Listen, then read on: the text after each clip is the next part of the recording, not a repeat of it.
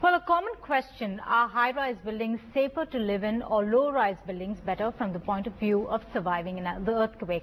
Now, NDTV science editor Pallava Bagla travelled to the under-construction Supernova complex where a 80-floor, 300-metre-tall building is being made on the banks of the Yamuna in Noida. Now, this will be North India's tallest building, and where we have an engineer and managing director of the construction company explaining why perhaps high-rise buildings are safer.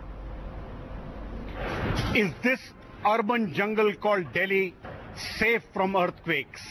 I'm standing almost 50 meters high in what will be North India's tallest building, SPIRA.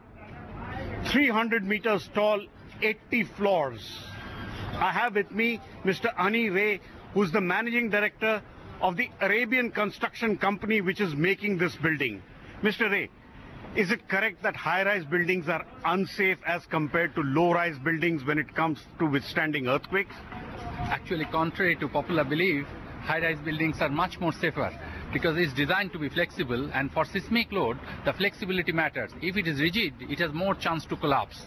And if you see the whole structure, it has a 50-60 meter below the ground, the piling is there, then there is a 4 meter thick raft, and then these are the mega columns and the core walls which are supposed to take the whole load.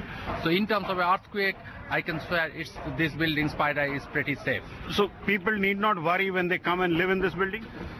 People are much more safer. I mean, what we see and what we believe sometimes are different. In a low-rise building, it's not designed for earthquake, but these type of buildings are designed for earthquake, and it's constructed in that way that every best quality in terms of the raw materials, in terms of the workability, these are all followed, and other than the design, of course.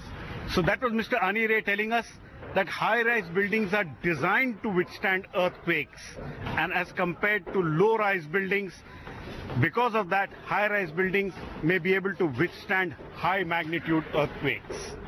With camera person Prem Singh in what will be North India's tallest building, Pallava Bagla for NDTV.